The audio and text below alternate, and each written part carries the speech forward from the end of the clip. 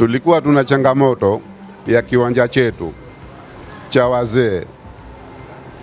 Pale PBZ walijenga. Bibi yangu Mungu amrehemu, Bi Maulid Ahmad Darwish, aliwahi kufika akasema, mimi naona kama nitasoma Albadiri. Nikamwambia bibi, usisome Albadiri, utatuzuru sisi wajukuu zako ambapo tutakuja kutetea haki yetu hapo baadaye. Kwa hiyo baada ya siku 4 ile wakaniita kule, wakaniuliza sasa wataka tufanye vipi.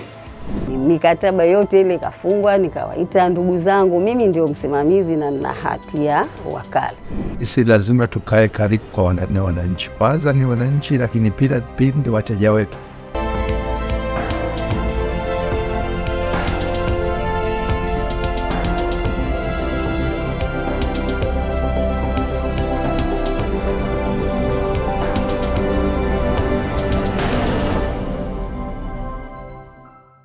Ahlan wa sahlan, karibu katika kipindi maalum, kipindi cha Sema na Rais Mwinyi, kipindi ambacho kimeandaliwa kutoka idara mawasiliano Ikulu kupitia kitengo cha Sema na Rais Mwinyi. Na lengo la kipindi hiki ni ufuatiliaji wa utatuzi changamoto zinazowasilisha na wananchi kupitia mfumo wa Sema na Rais Mwinyi. Jina langu ni Ishra Sefuali. Wiki hii tunakwenda kuangazia utatuzi wa changamoto ya migogoro ya ardhi baina ya wananchi na PBZ kutoka kisiwani Pemba na Unguja. Kipindi cha Sema na Rais kimefika kisiwani Pemba na kimepata fursa ya kuwasikiliza wananchi wa kisiwa hicho.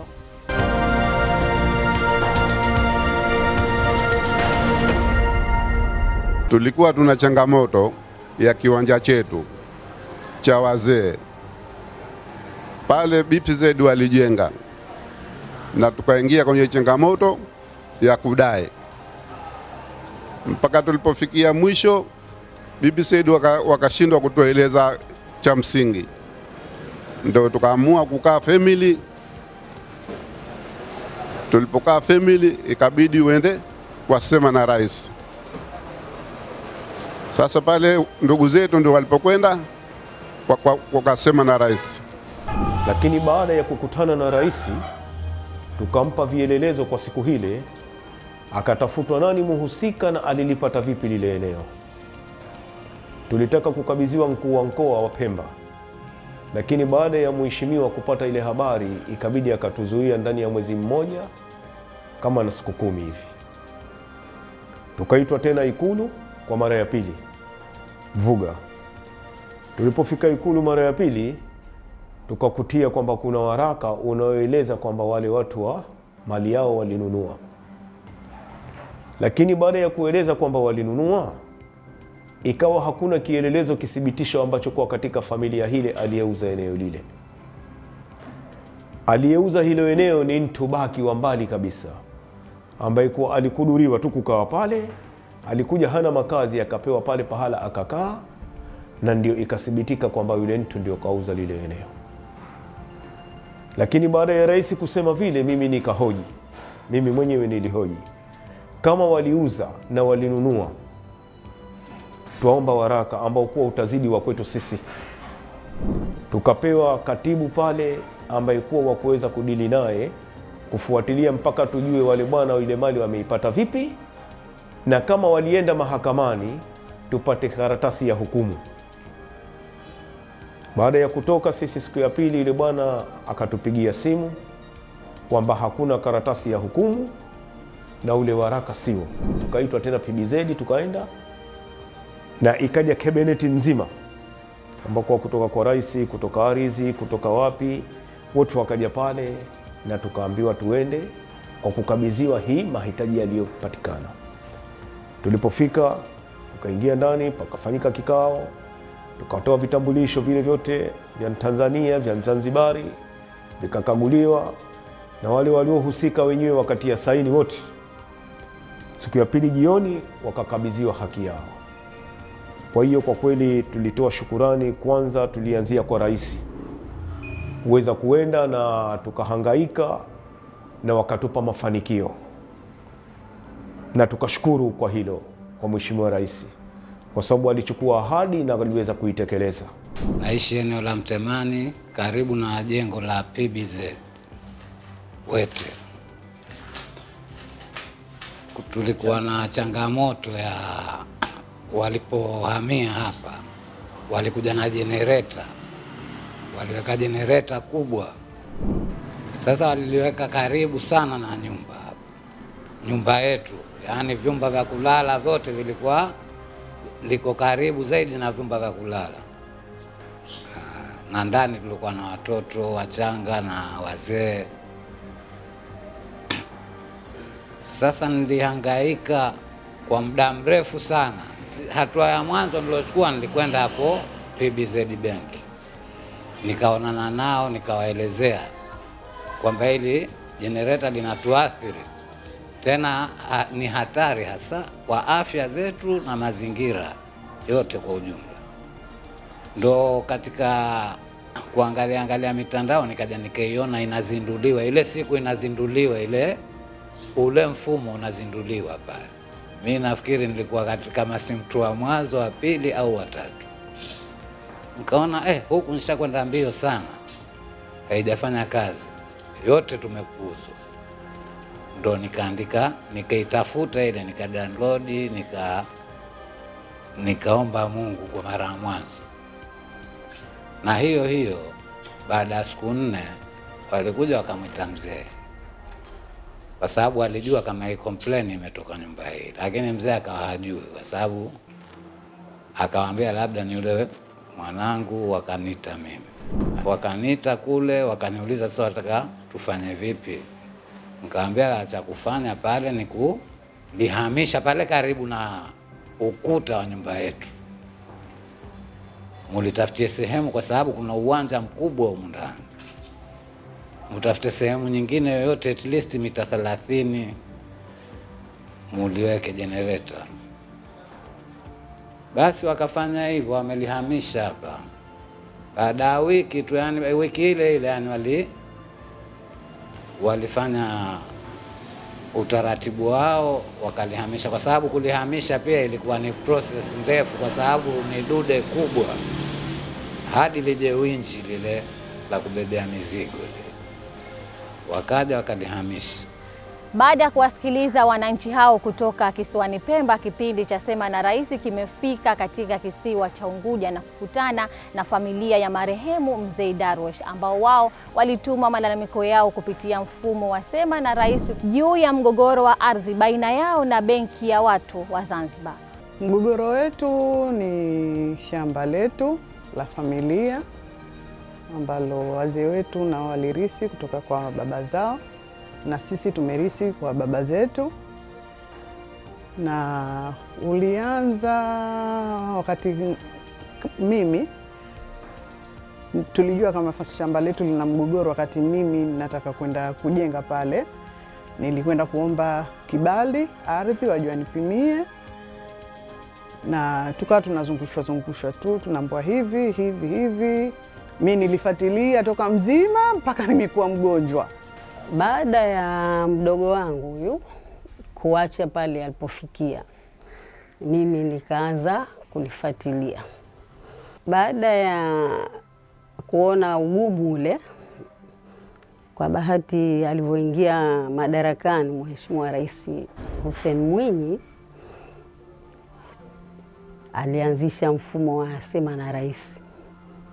Mfumo wakati unazinduliwa, mimi mwenyewe nilikaa kwenye TV nikauona.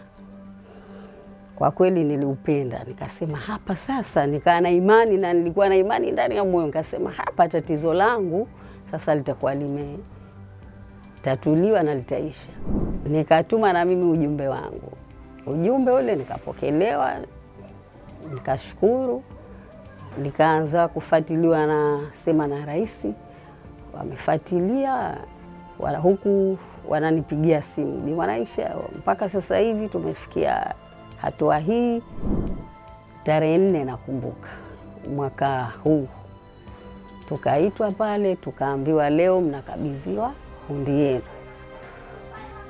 Yaani hatukuamini. Kwa kweli sikuamini mpaka ile siku nilikuwa nimehangaika kote huku, nilikuwa jasiri na nguvu. Yaani ile siku ndio hapo nilianza kupata uoga, itafanyika alifanyike.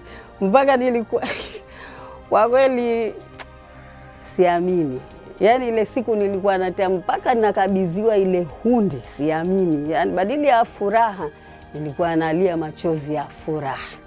Mie kama mjukuu katika familia ya Said Ahmad Darwesh, yani nimefurahi sana Mheshimiwa Rais alivyotupa nafasi hii ya kufanya katika kipindi cha Sema na Rais. Yani nilishukuru, sijaamini. Maana kile kipindi nilipoambiwa kwamba sasa hivi leo mnakabidhiwa hundi yenu, sijaamini kwa kweli. Nilifurahi sana. Yani nilifurahi kushinda. Naona wewe alozaliwa mama yangu ambaye namwakilisha mie hapa, yeye kwa Marekani, Bisada Said Darwesh, yeye alifurahi sana, na sisi pia wajukuu tulifurahi sana, maana hatujaamini.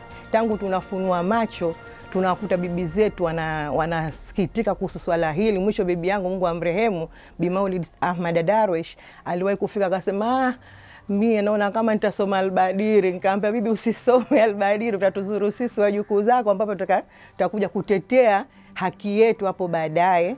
Lakini tangu alipokuja Mheshimiwa Rais Dr. Hussein Mwinyi, tumeshukuru sana, katusaidia. Tunamshukuru sana kwa kusaidia wanawake zaidi. Maana tumepata faida, tumepata haki yetu. Maana tulikuwa tushakata tamaa, lakini kukuleka kipindi hiki tumepata haki yetu. Tunashukuru Mungu.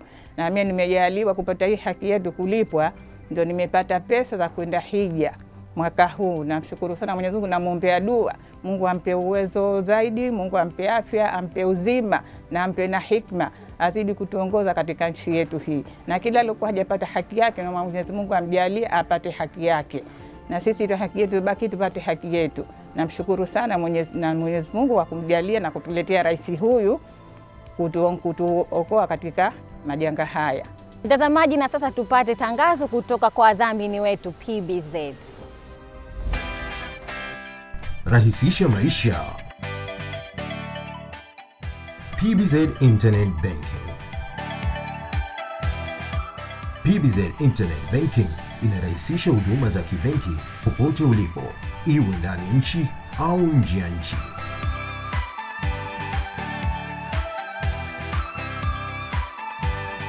PBZ Internet Banking inakuwezesha kulipia mishahara, kufanya miamala, kuangalia salio, kupata bank statement. PBZ Internet Banking inatumika kwa makampuni, wizara na mashirika, akaunti za jumuiya ama mtu binafsi.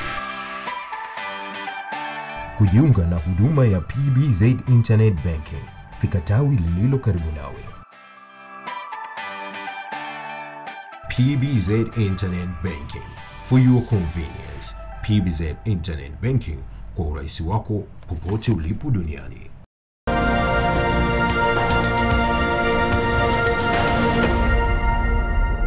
Kama ndio kwanza unaungana nasi, kipindi hewani Sema na Rais. Ewe mwananchi, endelea kutuma malalamiko yako kupitia mfumo wa Sema na Rais Mwinyi, na kipindi hiki kitakuja na utatuzi wa changamoto yako. Na sasa twende tukasikilize viongozi wa Benki ya Watu wa Zanzibar, mwanasheria ndugu Ali Alhaji pamoja na mkurugenzi mwendeshaji Dr. Mohsin Salim. Sisi ikiwa kama taasisi moja wapo katika taasisi za serikali, tuliwahi kulalamikiwa katika baadhi ya mambo yanayohusu wananchi na ambayo tumechukua hatua za haraka kuyatatua. Nizungumzie kadhia mbili za haraka ambazo ziliwasilishwa katika kitengo hiki cha Sema na Rais Mwinyi mnamo mwaka 2021 na mwaka 2022. Kadhia ya kwanza ilikuwa ni malalamiko ya wananchi kuhusiana na eneo ambalo PBZ ilipewa huko nyuma na serikali kwa ajili ya kujenga makao makuu yake, eneo lililoko Mazizini. Na kadhia ya pili ilikuwa ni lalamiko lililoletwa na wananchi kutokea kule kisiwani Pemba kuhusiana na eneo ambalo PBZ ilinunua miaka ya zamani huko kuanzia miaka ya 1990 na ikajenga PBZ tawi lake lile la Chake Chake.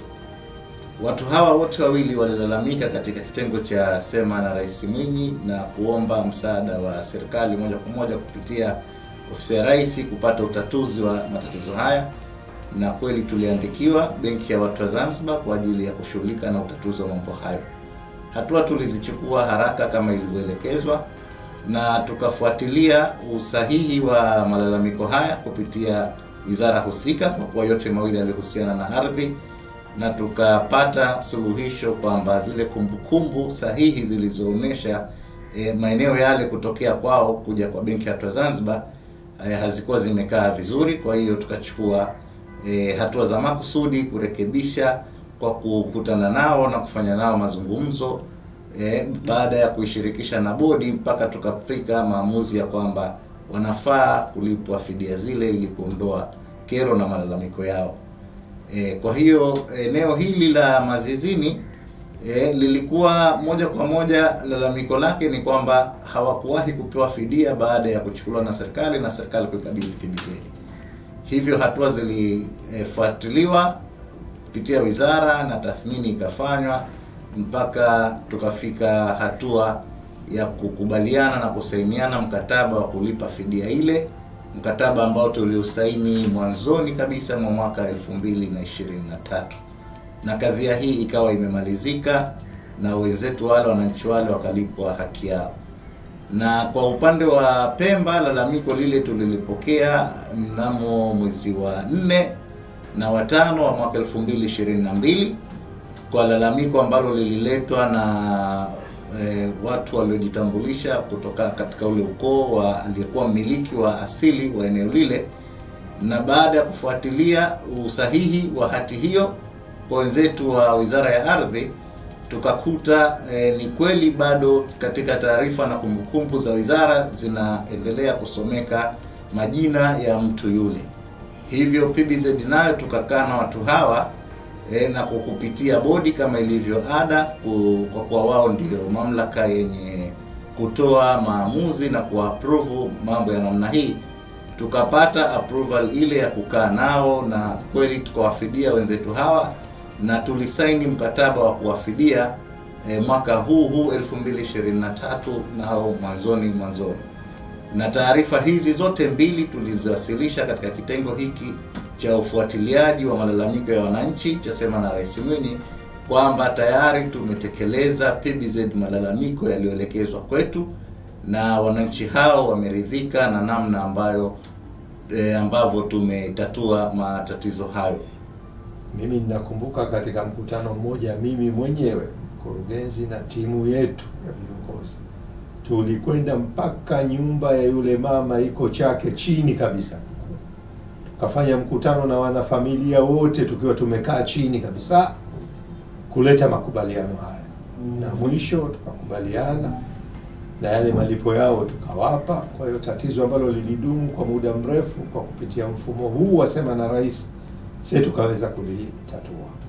Na tulivyoambiwa Mheshimiwa Rais, kuna wakati hata alisimamishwa barabarani kwa malalamiko yao, ambayo haya yanaendana vile vile na hapa Mazizini ambapo tuna kiwanja chetu sisi PBZ tunapotegemea kujenga makao makuu ya benki yetu mbeleni.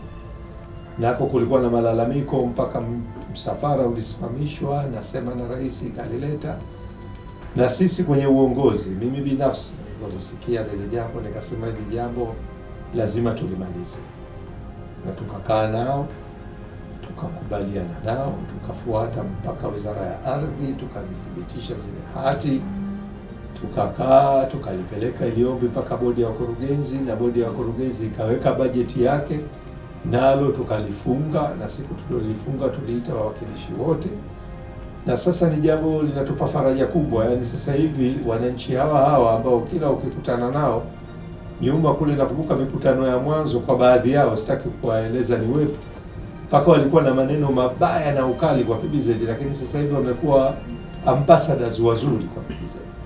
Na kwa ukweli, kwa hili sisi tunatoa shukrani kubwa kwa mfumo huu wa Sema na Rais, na shukrani za pekee kwa Rais wa Zanzibar na mwenyekiti wa Baraza la Mapinduzi Dr. Hussein Ali Mwinyi kwa kuanzisha mfumo huu. Kwa sisi PBZ, licha ya kuwa tunasaidia kutatua matatizo ya wananchi kwa jumla, lakini linatusaidia na sisi PBZ kule kutajwa kwetu ambapo siku nzuri kunafutika kutokana na mfumo huu.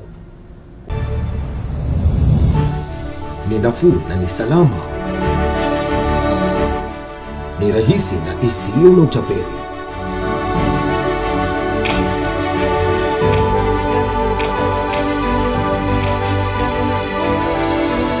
PBZ Wakala.